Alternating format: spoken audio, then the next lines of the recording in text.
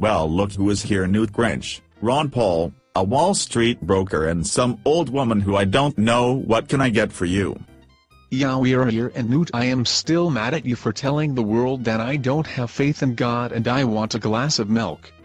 Mad at me? You call me a fat ass and told the people about the secret I told you about, that I drink on the holiday to ignore my family, and I will take a rum and coke. Bartender, I would like half a shot of whiskey, please. Bartender, my name is Michelle Bachman, and don't you dare call me a old woman again. You got it, and I would like to have a Bloody Mary.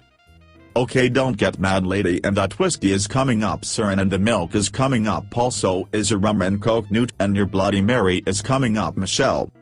Well, Newt, if you lay off the chicken for a while, you wouldn't be a fat ass, and maybe run around the block a couple of times and stop drinking for once, you might be a better person.